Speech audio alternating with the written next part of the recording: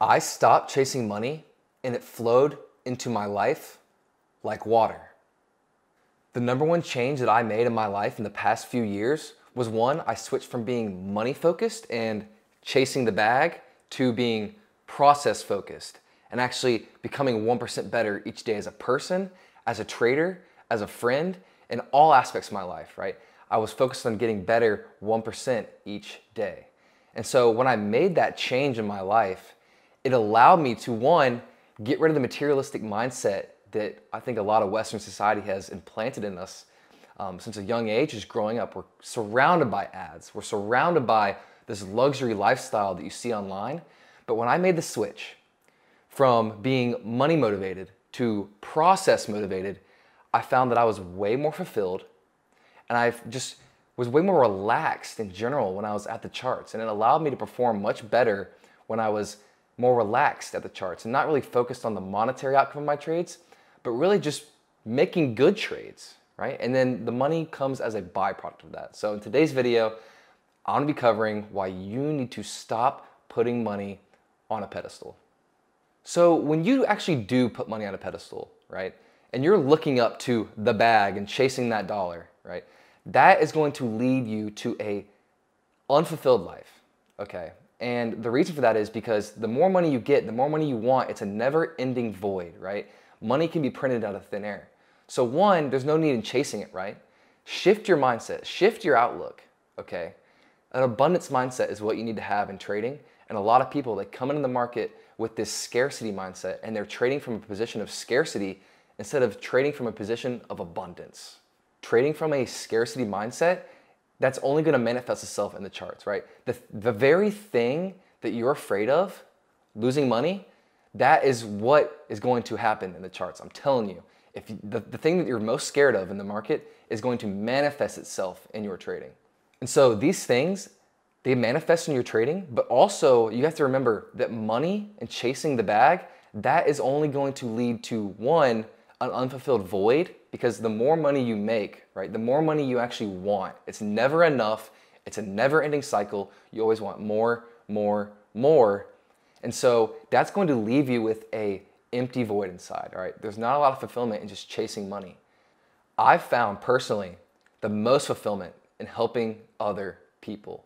Not only succeed in trading, but helping other people outside the markets, right? Helping my brother, helping my parents, spending time with them, asking what they need, fulfilling their needs.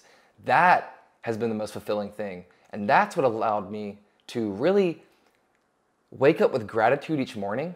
And that's why I love trading, because you have this outlet, right? You have this source of income, but you also have the freedom, not just the money, but you have the freedom to really go take that trip or to spend time with your kids. Whatever it is, you have the freedom in trading to really make an impact in other people's lives. Not just the money, but with your presence.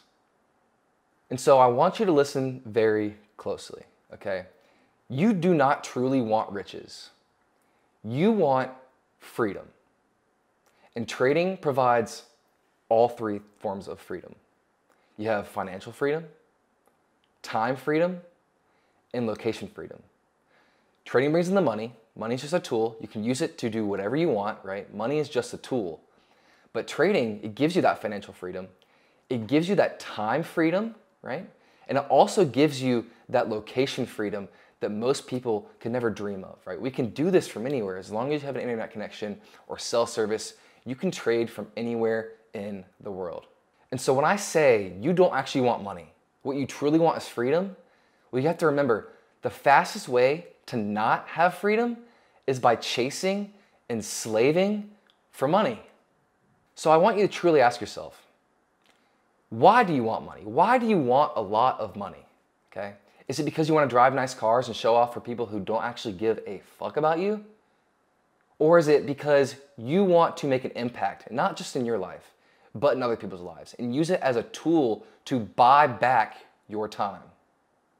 And I think for most people, deep down, they don't really just want to be rich and wear Louis Vuitton, but what they really want to do is they want to do what they want, when they want, with who they want, right? So I think that is what attracts a lot of people to trading. Deep down, but they're just get caught up in all the money, right? They get caught up in all the monetary things, right? Trying to chase the dollar, get their profits back, whatever it is, they get caught up in that materialistic cycle and they lose sight of what they got into the game for in the first place. It happened to me. I'll be honest, it happened to me. And I think that's what happens to a lot of new traders too. They see all these profits online, they see the Lambos, the marketing gurus, and you gotta remember when you're online, I said it in a previous video, when you're online, you have to have that in mind. You have to look at all the content online with a filter. I wanna tell you this, there is no point in chasing money because you have to remember money flows from the people who value it least and it flows into the pockets of the people who value it most. Money flows to the most disciplined, the process focused, and the ones who manage risk.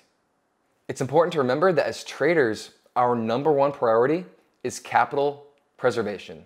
All we're trying to do is maximize our returns by one, making good trades, taking A+ setups, but also not taking any stupid setups or doing anything dumb or making mistakes in between those A+ setups, okay? And that is what it's all about. Hitting the target hard and hitting the button hard when your A+ setup appears. And when you don't see anything or you can't really read the market a certain day or there's something that you don't quite see or maybe there's just chop, right? That's when you stay out. And that's when you go fuck off and you go do something else. The market will always be here. Your trading career does not depend on the outcome of a single trading day unless you let it. And so now I want to tell you about some changes that you can make in your life and how to actually let money flow to you instead of you chasing it. Because we all know the more you chase something, right? The more you chase something, the further it runs away from you and the harder it is to obtain. And by chasing something, you subconsciously are already putting it up on a pedestal, right? You're saying that's greater than I am. I need to go chase that. And so by doing that, you're subconsciously putting materialistic things, money, whatever it is you're in here for and got distracted by on a pedestal, and you're not focused on the true purpose or the true essence of what trading is, right? We're here for freedom. We're here for financial time and location freedom to allow us to make an impact in other people's lives. So now I want to share with you some changes that you can make in your life. And the first one being stop focusing on the monetary outcome of your trades and instead focus on the process. Focus on becoming a good risk manager, not the money. You should be process focused and the money will naturally follow. And so I want you to stop measuring success by one, the money, but two, looking outward and seeing what everyone else is doing and comparing yourself to other people. Instead, look inward and look backwards, look behind you and say, was I better than I was yesterday? Remember, the goal is to be 1% better than you were yesterday, right? 1% better a day, that's gonna get you to elevate not only your mindset, but your trading as well. It's important to remember that money is a byproduct of skill and that money is just a tool, right? If you have the skills, if you have the skill set of being a good trader, taking A+ setups, managing your risk, you're doing everything right, that money is going to flow into your life. Because it's impossible not to, right? You're doing all the right things, you're managing risk, you're not taking dumb setups, you're limiting the losses, and you're hammering the A+ setups when they present themselves. There's no way the money's not gonna come to you, okay? It's just a byproduct of the skill.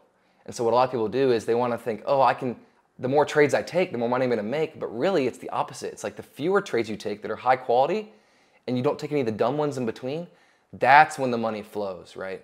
Capital preservation. One way to think about money is, if you wanna reframe it, money is just the time and energy of other people. Because think about it, most people are trading time for money, right? They go to a job, they have a job, they go to their 9 to 5, and they sit down, they work, and in exchange for their time, right, they're getting a paycheck. So money really is just the time and energy of other people. So if you can respect that, and you take and you treat your money as is, right, as the time and energy that you've put in to earn it, then you'll be way more conservative in your approach and you will limit your trades, right? Less is more in trading. You have to remember that money is just a tool and that at the end of the day, it's all in how you use it, right? Are you gonna use the money that you earn to buy back your freedom and buy back your time? Or are you gonna go take that money, right? And are you gonna go throw it away in some Gucci, Louis Vuitton flip-flops, some Louis bags to show off on the internet to strangers that don't actually care about you. If there's one thing that I want you to take away from this video, it's to not destroy yourself for a job that will replace you within a week, and to not lose yourself trying to impress people that won't remember you in a day. I hope you enjoyed this video. If you did, hit the like button, smash the subscribe button, and I'll see you in the next one.